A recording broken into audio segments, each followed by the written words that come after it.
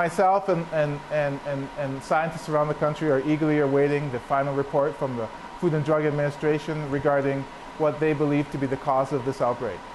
That report will no doubt lead us to several research questions that must be answered.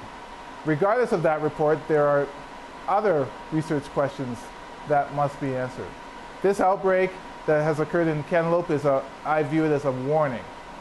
And so we need to learn about all aspects of the ability of the bacteria, Listeria monocytogenes, to survive in the environment in which we produce the cantaloupe. So for example, how long does the bacteria survive in the soil that we grow the cantaloupe in? When the cantaloupes are harvested and transported to the processing facility, can the bacteria survive for long periods on the equipment that is used to process these cantaloupes? And then also for consumers, what can they do to decrease the risk of becoming ill? What are the best ways to wash cantaloupe?